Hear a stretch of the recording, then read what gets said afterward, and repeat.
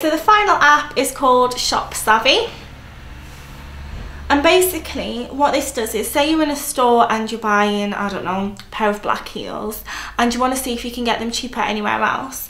It scans the barcode and it lets you know if there's anywhere nearby that has those shoes or similar black shoes in for cheaper. Now obviously I don't have any barcodes on clothes, so I'm just going to show you how to do it with a can of deodorant.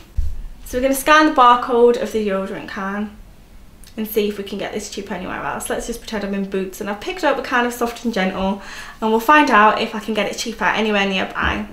Now there, it's detected as Soft and Gentle, and it says that online you can get it for £2.40 and in local stores you can get it for £2.54, and the cheapest is in Tesco.